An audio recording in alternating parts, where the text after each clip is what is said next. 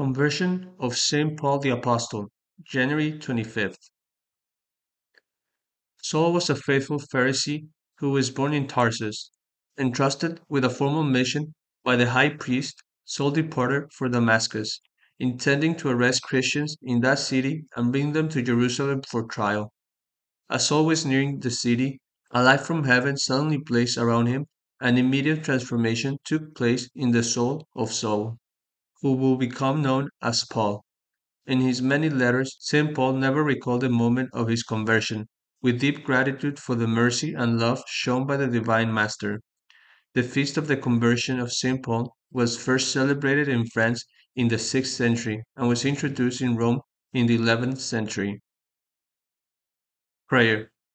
O God, who taught the whole world through the preaching of the blessed Apostle Paul, draw us, we pray, nearer to you through the example of him whose conversion we celebrate today, and so make us witnesses to your truth in the world, through our Lord Jesus Christ, your Son, who lives and reigns with you in the unity of the Holy Spirit, one God, forever and ever.